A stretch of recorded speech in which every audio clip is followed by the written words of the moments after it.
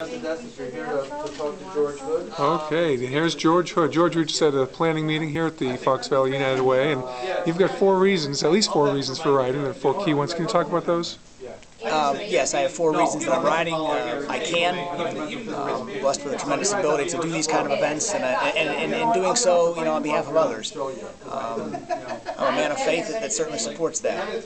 I believe in the organizations I'm riding for, the Fox Valley United Way, their cadre of youth programs, and I also believe in the causes put forth by the Injured Marine Semper Fi Fund. And I believe in the sacrifices those kids have made in Afghanistan and Iraq.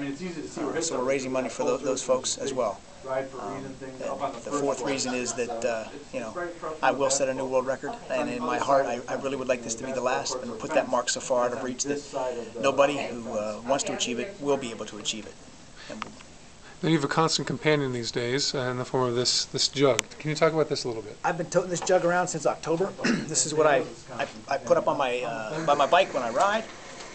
And people walk by and just graciously just drop money into the bucket, as a small token of their appreciation for what we're doing.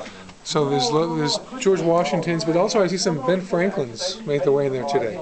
Yes, they did. So you do accept $100 bills? Absolutely, we do. And I'm humbled by the folks that come up and they wish they could give more, and realistically they probably will as the event continues to unfold.